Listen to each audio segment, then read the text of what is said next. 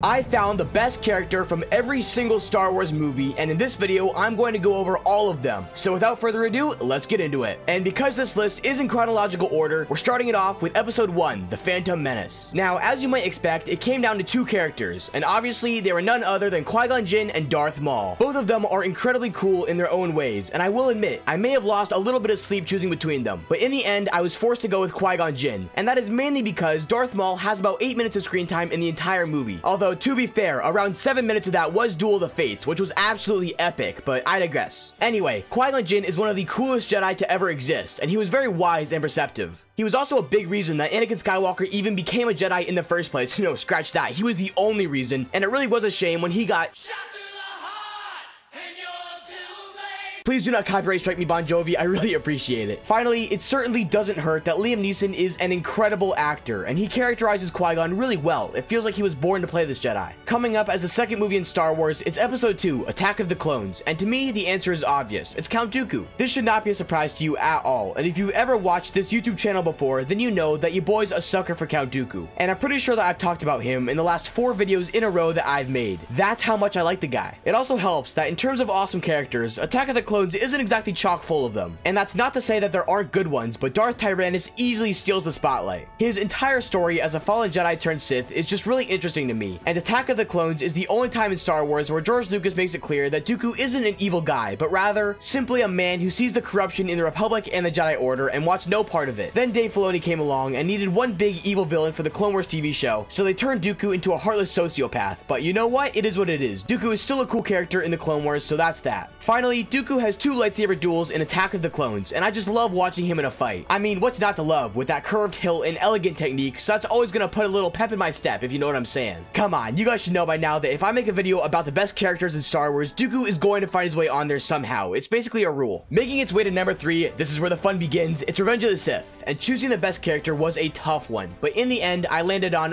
yes, the negotiator, Obi-Wan Kenobi. And actually, that reminds me of a rule that I forgot to mention, which is that a character can only appear once on this list. So, for example, because I put Obi-Wan here at Episode 3, he isn't allowed to be the best character of any other movies in this video. I hope that makes sense, but now, let me talk about why Kenobi is at Revenge of the Sith. It was a tough choice between him and Anakin, but I think that Obi-Wan deserves it. Episode 3 is peak Obi-Wan in all of Star Wars, that and the Clone Wars, and this is where he really becomes super fun to watch. He has about 5 lightsaber duels throughout this one movie, in which he ends up killing General Grievous and immortally wounding Anakin. And to top it all off, the one-liner game is on point. He is hitting us with some bangers. Another happy landing. Finally, Revenge of the Sith is the movie where Ewan McGregor unlocked Obi-Wan Kenobi's final form. I mean, don't get me wrong, he was good in the other 2 prequels, but everything about him in this movie is on point. He nails the drip, he nails the hair, he nails the hat, and he absolutely pops off with the lightsaber choreography. What a legend. Coming in at number 4 is Rogue One, and I gotta be honest, it's been a hot minute since I watched this movie, but all of the characters were actually pretty good if I remember correctly, so picking between them was tough. I'm gonna have to end up going with Jyn Erso though, because she was actually a really interesting protagonist, and proof that Star Wars fans are perfectly fine with women being main characters, so long as those women are written well. Take notes, Ray. On top of that, her arc throughout the movie is good, and she's really easy to root for, so overall, probably the best character in Rogue One, although Cassian Andor is a close second, but Jyn just beats him out. Number 5 is the only Star Wars movie to not make a profit, and that is Solo, a Star Wars story. Now, I gotta be honest, I think that the best character in this movie is the one and only Chewbacca. It's really cool to see his origin story as an Imperial execution device, and one of the best parts of this entire movie is seeing him and Han start to bond. He's not exactly the greatest character to ever exist, and it doesn't help that he's never spoken a word of English, but I don't know, I kinda like that he only roars. It kind of adds to his charm, and if he was speaking like a normal person, I think it'd be really weird and off-putting. Although I just gotta say, there's no freaking way in the galaxy that Han Solo just happened to know Shriwook. I mean, a language based entirely off of roars? Up until this movie, I didn't even know that human vocal cords could do this. Regardless though, this movie isn't exactly known for its cast of breathtaking characters, and quite frankly, there was no one better to choose, so Chewie, hit the hyperdrive, pal, you made the list. Alright, now we're finally entering into the original trilogy, and it's going to be really hard to choose who's the best character from every movie, because there are so many great ones. But for A New Hope, I'm going to have to go with Han Solo. There's a reason that when he was first introduced, he captivated audiences like nobody's business, and just something about him was so cool, I couldn't even put my finger on what it was. But he had this persona that just radiated confidence, and every time he was part of a scene, he just made it so much better. Han Solo also had a phenomenal journey throughout the movie, going from a completely completely selfish loner to a heroic savior, coming back at the last second to save Luke and help him blow up the Death Star. And finally, Harrison Ford is the perfect person to play Han Solo. And yes, I know that this is like the third time in the video that I've given an actor credit for how good a character is, but it's freaking true, man. There are so many people out there who don't like Anakin Skywalker solely because they believe that Hayden Christensen is a bad actor. And having someone who can represent the character well is a crucial step for them actually being good, obviously. However, with every nice chocolate chip cookie, there always comes a salty spot. And Harrison Ford's salty spot is that he hates the character of Han Solo, almost as much as he hates snakes. And believe me, he hates snakes.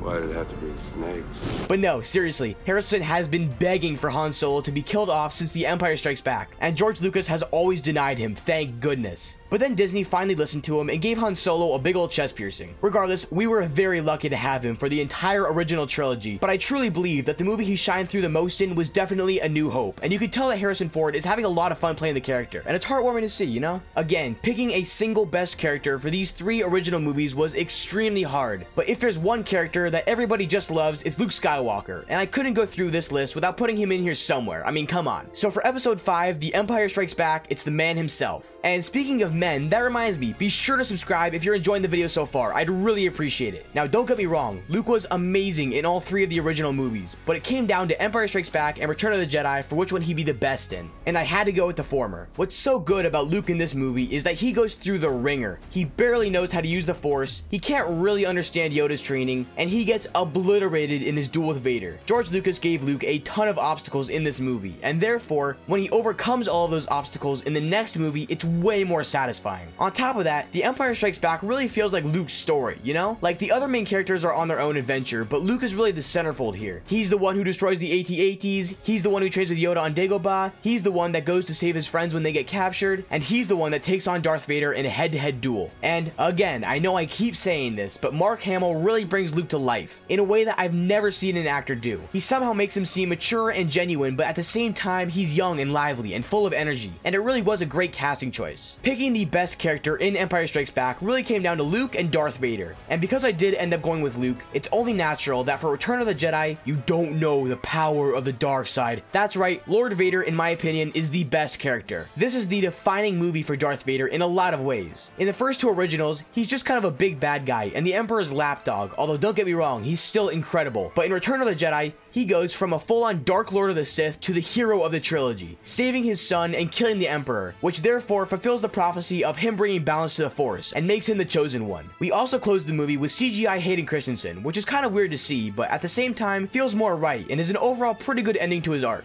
Return of the Jedi also has one of the better lightsaber duels in the original trilogy, where Vader and Luke fight it out in the Emperor's throne room on the Death Star. And this is where Vader returns to the light and chucks Palpatine down the reactor. Also, this is random, but have you ever thought that until 1999, basically no one knew the Emperor's name? I mean, throughout the entire original trilogy, everyone just calls him the Emperor. And then later in the prequels, he was dubbed Palpatine or Sidious. I know that's off topic, but it just occurred to me. Now we enter the final 3 of this video, and for once, I am sorry to say that I've not been looking forward to this, because here we are at the sequel trilogy. Now, if you enjoy the sequels, then I am happy for you, and I wish you well, but it is no secret around here that I am not exactly what you would call a fan of the Star Wars sequels, so finding one good character from each movie was quite a challenge for me. However, I'm proud to say that I successfully did it, and the best character from The Force Awakens was Kylo Ren. Kylo Ren is actually a pretty cool villain in this movie. He's powerful, he's intimidating, and he actually is someone who you'd be scared to mess with. Then he goes rapidly downhill for the rest of the trilogy, but hey, that's why he's the best character of The Force Awakens and not the entire sequel trilogy. It was tough choosing between him and Finn as the best character in this movie, but in the end, obviously, I went with Kylo Ren. Personally, I'm a pretty big Adam Driver fan. He has a really cool story, if you didn't know. What with him being a Marine and then out of the blue deciding one day, you know what, I'm gonna be an actor. He gives a whole TED talk about it if you're interested, but that's off topic. When you're watching The Force Awakens and you see Kylo Ren arrive on scene, it genuinely looks cool, and for the entire movie, he maintains the air of a powerful villain who demands your respect. Sure, it doesn't really help that he keeps getting usurped by Rey, first not being able to read her mind at all, and then getting destroyed by her in a lightsaber duel, despite the fact that he's been trained for years on end and she didn't know what a lightsaber was until yesterday. But I mean, he's still pretty awesome in this movie and definitely one of the better characters. And to top it all off, he has an incredible lightsaber, which looks really cool. And speaking of lightsabers, that brings me to the sponsor of today's video, Onasaber. Onasaber creates high-quality replica lightsabers for a pretty affordable price. And if you're currently in the market to pick up a nice lightsaber for yourself, this is definitely the place to look. Because right now, they're having a 40% off deal on every single one of their lightsabers. To make it even better, there's free shipping on every single order, so you don't have to worry about paying for that whatsoever. And finally, if you use code JED when you're checking out, you'll automatically receive $15 off of any order. I mean, if you take advantage of this deal, you could potentially be saving hundreds of dollars. And you have to act fast, because the deal ends on June 30th. Thanks again to Onasaber for sponsoring this video, and the link to the Onasaber store is in the description below, so be sure to check that out. Alright, now getting towards the end of this list, let the past die, kill it if you have to. We have The Last Jedi, otherwise known as Rian Johnson's love letter to Star Wars. Surprisingly enough, it was really easy to identify the best character in this movie, who's the one and only Moon Knight. I mean, Miguel O'Hara. I mean, Poe Dameron. That's what I've been trying to say this whole time. Poe Dameron. Throughout The Last Jedi, Poe is one of the only characters who actually acts like a normal human would. In the beginning of the movie, he gets carried away in a bombing run and ends up killing a ton of pilots and bombers in his haste, which forces him to consider that maybe there are a few different ways to define victory. Then, later on in the movie, when the atrocious Admiral Holdo refuses to tell anyone how she plans to outwit the First Order and makes it look like she has no plan whatsoever, Poe decides that he doesn't want to die as a result of Holdo's incompetence and tries to stage a mutiny. Then Princess Leia wakes up from her nap, stuns Poe, and reveals that Holdo has actually had a plan all along, but didn't tell anyone and made it look like she had no idea what to do because, yeah, the movie doesn't really say why either. The notion that Holdo was actually in the right here and that not telling literally anyone her plan for saving their lives was the right thing to do is really dumb to me, and a straight up awful piece of writing. And the Critical Drinker has a whole video on this entire plot point, so I really recommend that you check that out later. Regardless, my point is that Poe actually makes a logical, informed decision here, and I really like that. And overall, he was probably the best character in The Last Jedi. Okay, coming in as the 11th movie on this list, we have The Rise of Skywalker. And to be honest, it was really hard to find the best character in this movie, but in the end, I finally settled on Lando Calrissian, who isn't a huge character in this movie, but he's about as important as Finn, so I figure it counts. You know, maybe it's a bad sign when the best character, or at least the most tolerable character in your movie, is simply an old version of a character created 30 years ago, but nah, I gotta be off my rocker, that couldn't be it. Honestly, even though I did pick Lando, I kinda wanna leave it up to you guys, because it was really hard thinking of a good character from this movie. So let me know what your thoughts are in the comments about who the best character in The Rise of Skywalker is. But you need to check out this video right here if you want to find out what the top 10 best lightsaber duels in Star Wars actually are, and I think you'll really enjoy it. Thanks for watching, and be sure to subscribe.